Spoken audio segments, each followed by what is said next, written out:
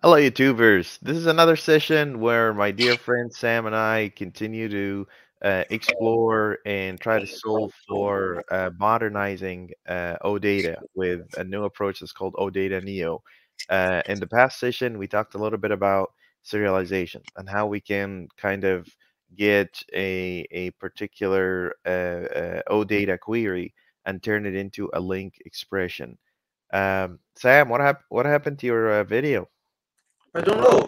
It's frozen. Can you see my? No, you completely froze. Let me remove you and add you again. Hold on. Nope, still frozen. What's wrong? What happened? All right. While you're doing this, I'm just opening up the How about now? how about now? Let's see. Yeah, I can see you now. You're perfectly fine. Yeah, Okay. it's related to Okay. Say something. Say anything. yeah. Can you see me? Yeah, the voice is choppy, like it's starting to break out a little bit. I don't know Sorry why. for that. Like the camera is working, but the voice now is Can you stuck. can you hear me? I can hear you, but it's cutting out. Try to change the microphone. I'll tell you what. Try to join and rejoin. Maybe that'll fix it. Okay. Okay.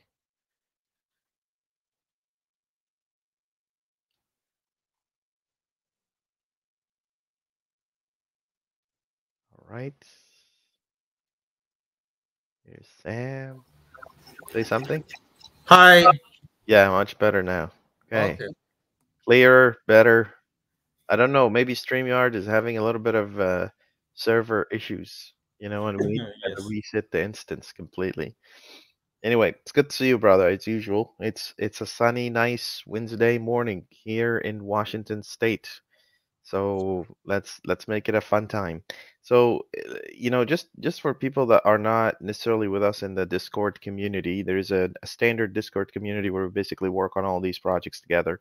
And uh, one of the things that we talked about earlier is to basically take in an array of tokens and basically literally just, as one linear, one direction, or one dimension pipeline, convert these tokens into, whatever else we want it to be. And I think Paul Wardy kind of brought up that point as well. He basically said, why don't you just take these tokens, and kind of convert them into straight into, the query that you want. A while back, Sam, I wrote a small library called RESTfulLinq. And what RESTfulLinq was doing, let me show you here what it was doing. RESTfulLinq basically would go and say, RESTful link, right? It's basically sending link expressions over the wire, right? So if you look at the services, it's a very simple library, but it's huge. It's doing something really huge. What it's doing, my friend, is that it's using CSharpScript.RunAsync, right? And then whatever query you're passing in, it will apply it in a stringified C# expression, right? And then it runs the code, right? Somehow, I think what we're doing, if we're picking up these OData or OTokens, why can't we just convert them straight into a link expression using that RunAsync and then spit out the expression from the other side? What do you think about that? Let me try to be a little bit clearer, Sam, because I want to see how you feel about that. This is a different approach than the classic approach that you already have for OData. Hmm? So check Yeah. this out. So imagine this, Sam. Imagine that you have, this is the root. This is the root O token, right? This is the O token node. And inside that O token, you have children, right? And inside the children, you have a list of, or an array of tokens like this. And these tokens are basically,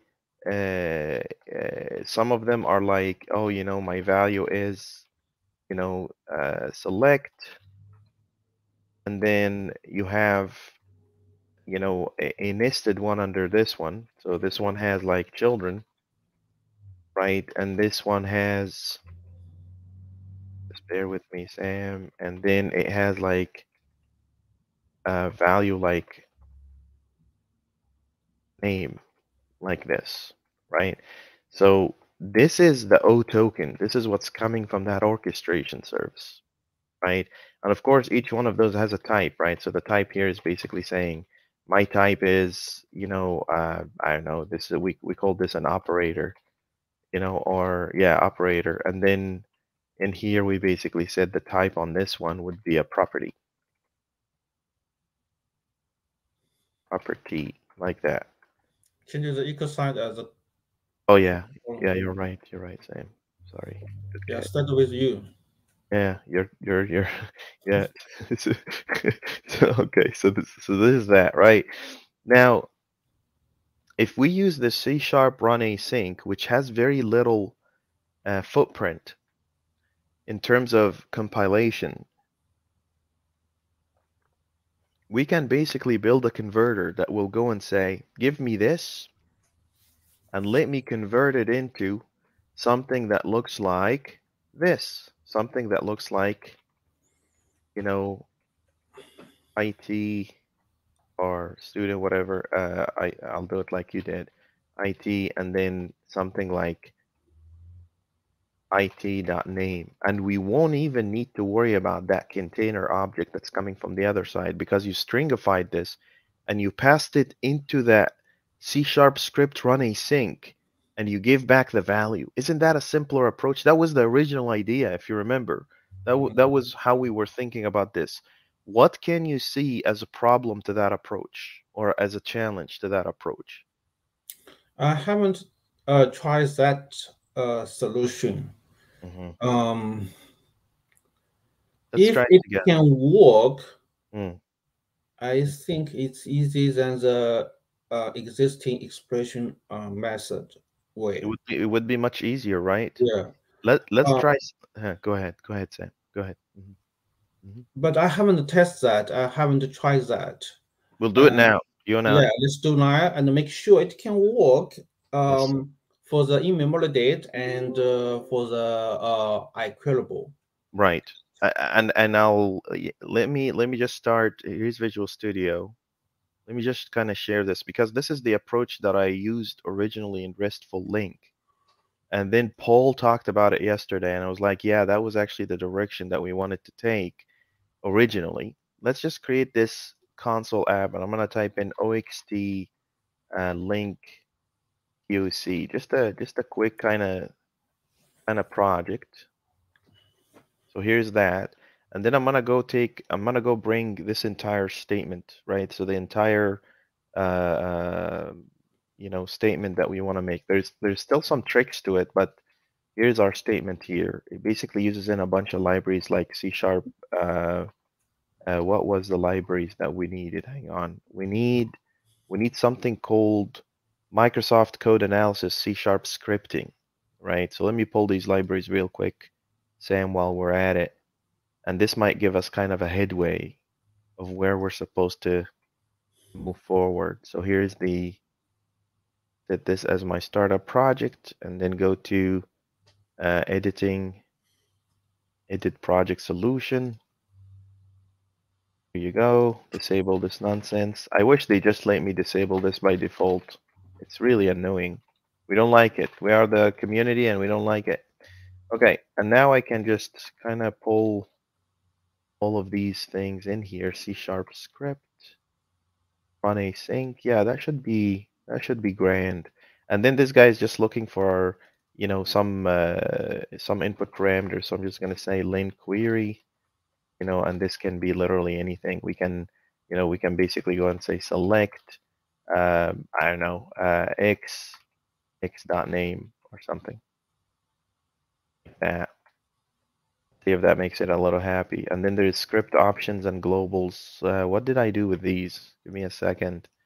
Um, Script options and globals. Script options is we already instantiated, but the globals one is the one that let's see if I left a kind of demo or something like that in here just for people to take a look. client, RESTfulLinq client. There's also a client on the other side that kind of converts all of this together. Let me go back to my GitHub here real quick to just find. So here we go. RESTfulLinq. This is RESTfulLinq, and then where is the source code that I actually wrote? Let's see here. All the way. Yeah, it's been a long time ago when I did that. Yeah, RESTfulLinq. That was about a year ago. And let's see if I saved the code. The library, NuGet package. Okay, fine. So where did I get these globals from? Yeah, this is the client. Yeah, I don't remember. I honestly don't remember where I put the client from, but let's see here. Yeah, so it's public globals from iGlobals, and then IEnumerable T data source. That's what it was. Okay, fine. Let's do that. And I don't think you need that immediately in, like, I think that was an optional parameter or something, if I remember properly. Yeah, it was an optional parameter. All of this is optional parameter. Okay, now why is this guy complaining? Because this guy is async task, right? So that guy is here. Yeah, there you go. And then there's no return type, so we just need the return value, right? So this is a value. So state return value like this, right? So somehow we need to tell it what the data source is, right, in order for it to work. So we do actually need these globals, right? But you can also pass in parameters like, in the script options, you can go here and say, I want to pass in some parameters to this library, which is, let's see, script options, link data source. Yeah, let me do this. Here's a public globals of T I globals. Very weird. It's like we're writing in in TypeScript or something. It's a very weird um, kind of reference, and I don't know honestly. Like, I tried to look online on GitHub to see who's actually using this, like who's using this kind of thing. API just like It this, was so I quite added interesting. So okay, so anyway, let me just get this iGlobals real quick. Package Microsoft Reporting Services C Sharp Script Core. I think that's the one. Find and install version. That's the one. And I think I need this one too. iGlobals of T. Something like that. Probably class. Class, yeah. Right, and then this guy will have. So this globals basically is identifying what the parameters that we want to pass in are, basically. Just trying to find out, like, what did I pull in the video? This is why it's nice to record these things, because I'll never remember. You know what I mean? I'll never ever remember. Is that from RESTfulLinq? Did I actually got this from RESTfulLinq? Let's see. Globals T and then I globals. I know you can't see it. Let's see. Oh, it is from RESTfulLinq. So I went and defined my own thing. Ha! Interesting. Okay. Let's see. So RESTfulLinq. Oh, it has 400 downloads. Who are all these people downloading these things? So, okay, so let's take away CS scripting from here, and I think that's a model that I defined myself. Ah, that's what this is. Okay, good. And then we basically went and said, I need to define this data source, right? And this data source is basically, that variable that you're passing in that you want to sit in, right? So this will become in a prop. Actually, if I just do control implement interface, it'll just do it for me, right? So that's a getter and a setter, like that. Here's a getter and here's a setter. Should be golden, right? Now we need to kind of pass this guy, the globals guy. So you need to go here and say new globals,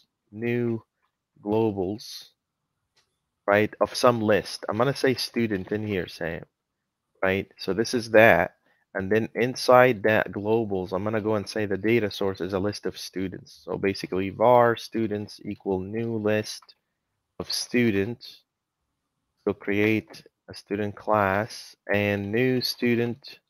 So here's Sam and here's Hassan, right? And then if you pass in, these students in as the data source in here.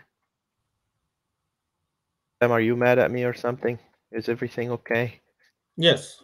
Okay, as long as you're good, then I'm good, okay?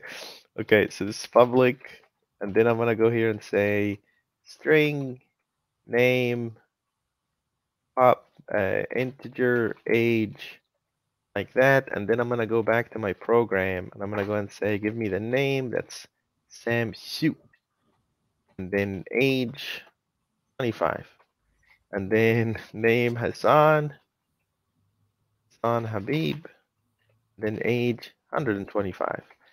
Okay, and then we pass that in. So let's see. So if that's actually working, my dear friend, then the end result shall be that we're able to print out whatever the names are out of this whole thing, right? So I'm gonna go ahead and say value, print it out. I'm gonna put a breakpoint. I'm gonna run the application, yes, Sam, and we'll see. Is this gonna work? Is it gonna blow up? We'll see. Huh. Doing a lot of work, a lot of churning. There it is. And then if you look at the values, look, all that work that you and I did, it just did it just like that. Just like, No, oh, I can't see it. you can't see it. Yes, yes. Look, all that, look, it's working. The exact same thing that you and I were doing, except that this is much more flexible because we were playing with strings. And we can make them strongly typed strings, right? So now the only trick that we need to do is to take an OToken array and turn it into this statement, string to string. What so two things for you. Number one, we're stepping away from strong types. And that can be very dangerous, right? We're playing with strings here, right? Who knows how does this thing work? Like at one point in time, if the .NET team starts and decides to change how they represent a LINQ expression in some new version of the language, the approach with the expression will last. This approach will fail bad.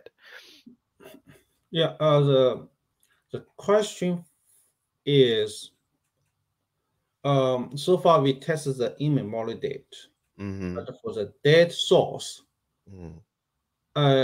here you have I enumerable of t. Mm-hmm. So how about I queryable of t? Okay. And the date is maybe any database, maybe SQL Server, any other things. Like this? Yeah. So Tell me. What did I define this as? It's just called I globals that passes in I enumerable. That's really dumb. Okay, let me do that. So forget about this completely. This was just to restrict people. So you want it to be I queryable. Okay. And this, I can put this as queryable. And I think you want to produce the expression from the other side. Isn't that what you're trying to do? Like you're not actually looking for the result. You're looking for the expression, the actual expression, right? Okay, and that's fair. We need to be spitting out the expression from the other side. So, Sam, if this was my thing, how do I turn this into an expression? How do I get the expression out of an iQueryable in C Sharp? Like imagine this. If you have, let me tell you this. Let's say you have, a new list. Here's iQueryable of string, right? And this is my strings. And it's a new list of strings that has Sam and it has Hassan as queryable. So now I have this guy. How do I get the expression out of this guy? So if I go and say my strings, oh, I can just say expression. Is that what it is? Is it just as simple as that? yes. Okay. So what does come from the other side though? Just a whole bunch of things. Okay, we can do that. We can go and say return data source instead of .toList, right? I can go and say link query. So this is the query .toList. Where's the dot though? Oh, this is, Data source dot. yeah, but I'm having the query here. Oh, it's gonna be after that. Okay, so I don't need the list anymore. I just want this is in case if it's empty, right? So the query is actually here, and then I want to go and say dot expression, right? So let's see if that works, Sam. Easy peasy. Easy peasy Japanesey. Here you go. Here's your expression. Raw view. Isn't that much easier, brother? There it is. Do you see it? Huh. And here's your arguments, name. What top level node type is the call? The type at the top level is method call expression. Method call expression 2. It means it called the select. Yeah. Well, we did call the select, right? Is that good or bad? So if I take that expression and I hand it out to entity framework, it will be able to apply it on the data source, right? So what's the second? So yeah. The second. Let's watch. Yeah. I want to make this bigger though. I don't know how to. Let me increase the screen size, Sam. I'm sorry. One sec. It's okay. Are you able to see it? I just like this one. Okay. Okay. So let's go back to Sam. So this is the arguments. Yeah. Right. Yes. So the arguments. So let's see. The arguments are. Let's see, my dear friend. It's this guy is a link expression. That's on the argument side. It's a collection of link expression, and each one of them is a constant and a unary, something like that. That's the work that you do by hand. It's doing it automatically. Yeah. What's the second? Yeah, the second one. Which is that you mean the method? So second one is a unary expression. Yeah, unary expression. You don't even have to think about that anymore because it's already doing that magic for you outside of the box, right? Yeah, let's add 2 properties in the select. Okay, in the let's return a numeral type. So new like this, right? Yes. Yeah, this will work. Look. Much easier, my dear brother. Let's see. And here's the value. Here's quick watch. Here you go. Arguments, name and age. So return a numeral type. Yeah. The type is. No. The type is in the second one. The second one. So arguments. The second one. This one. Yeah. Expand it. Okay.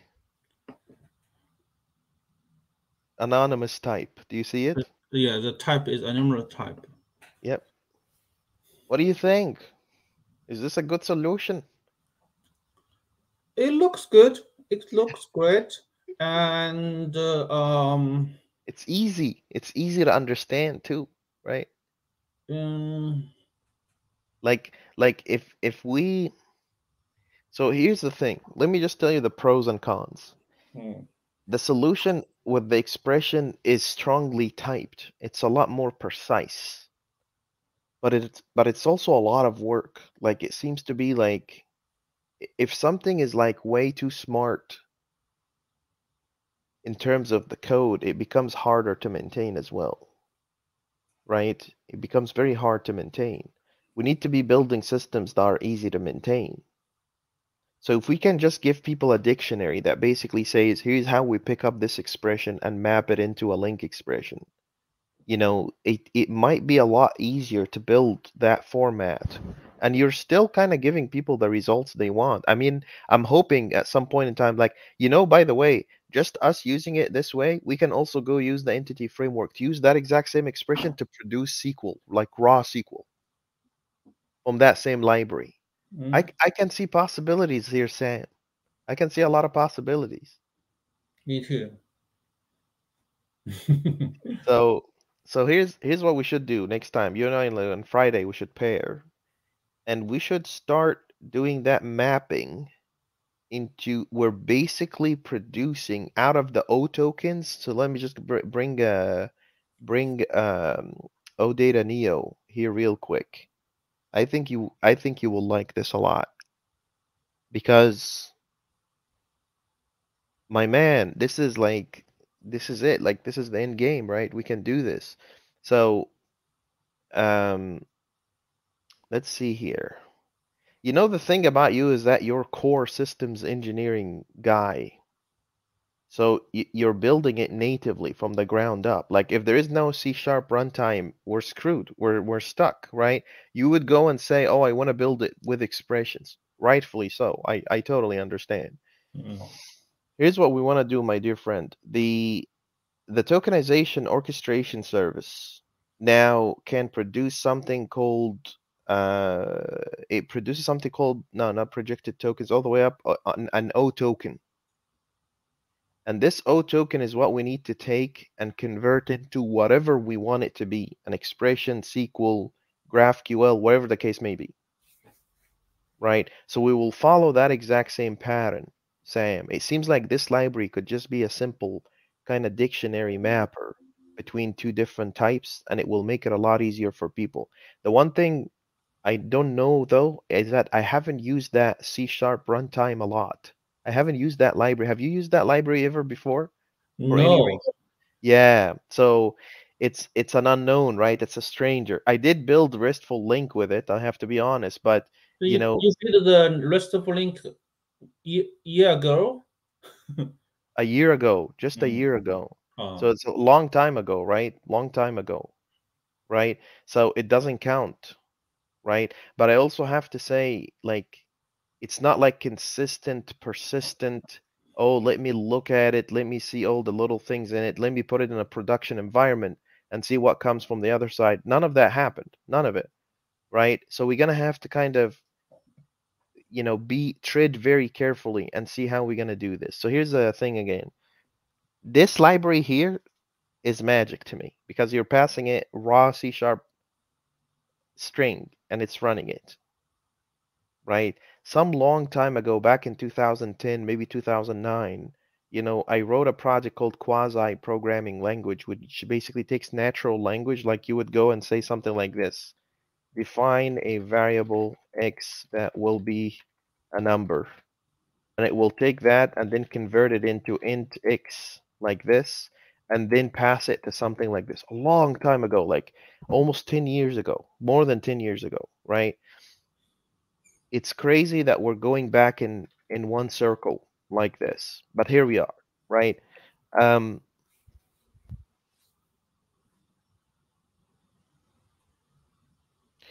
how about you and I read a little bit about this library before Friday, just to make sure that we know what we're doing with. Yeah. Uh, Yeah. Besides to read the code, maybe spend some time to play the library. yes, yeah, me too. I'll do the same thing, right? What I did with this library, just so you understand, I went and said, okay, instead of doing all of these things, why don't I just go watch this? In the Postman itself, watch this. In Postman, I basically went and said, pass in the look, I'm passing link expression as an input parameter. Mm. But what's the problem with that, Sam? Anyone could destroy my app. You could inject C sharp code in there. Like you could literally put an infinite for loop in there, and then your app is down. You're basically got DDoSed, right? So that's not gonna work, right? That's not gonna work. But I also built a client side of it. Like look at the client side. The client side basically goes and does this. Watch. ToList async. So this ToList async will take that query and send it to the API, which is basically what we want to do with transcendence, right? But we still want to adhere to a global protocol, so Java could talk to C# to JavaScript and all that. We can't tell people in Java go write a link expression. That doesn't work. Yes. But if we tell them write OData protocol, they'll be like, yeah, of course we will do that. Especially these SAP folks, the SAP folks, they support OData heavily. I don't think SAP is written in .NET. I don't know what language it's written in, but I don't think for the most part it's written in .NET.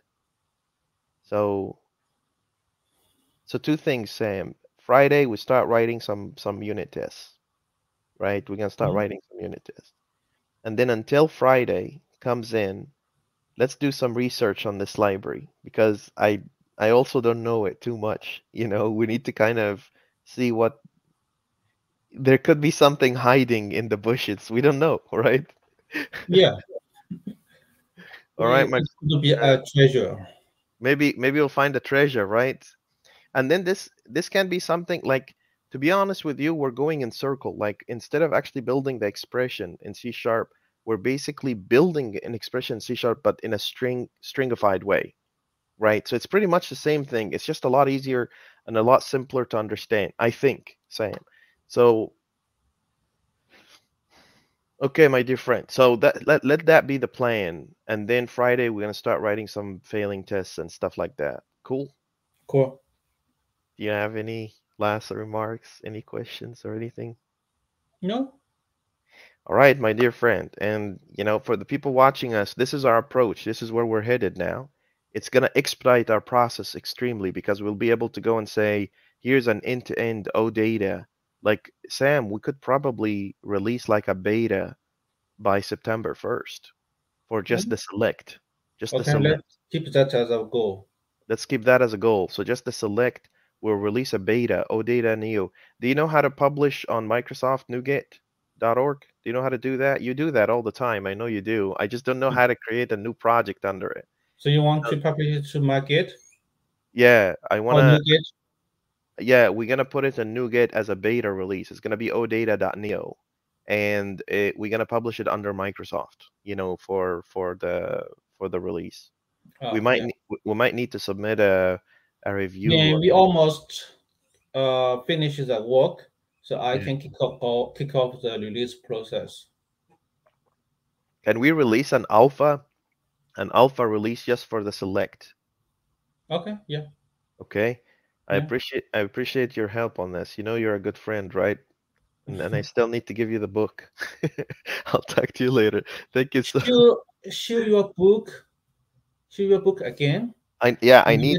let you Yeah, know. yeah. Sam needs a copy of the standard. Because he's my good friend, and I'm gonna sign it to him. I'm going to sign it to you so you can have it. This is a good memory. I mean, this version is already out of date because the standard keeps getting upgraded all the time. And you saw, test-driven development, all that kind of good stuff. Like Mike Tyson says, it doesn't make sense to hurt the penguins. Penguins don't hurt anyone. You know what I mean? So anyway, this is your copy. I have your copy right here. We'll see you in the Microsoft campus, and thank you so much for joining Yeah. in today. And of course, for people watching us, if you have questions, comments, concerns, or compliments for Mr. Sam Su, feel free to drop a comment in the comment section. And don't forget to like and subscribe. See you in another video. Thank you so much. Take care. Bye. Bye.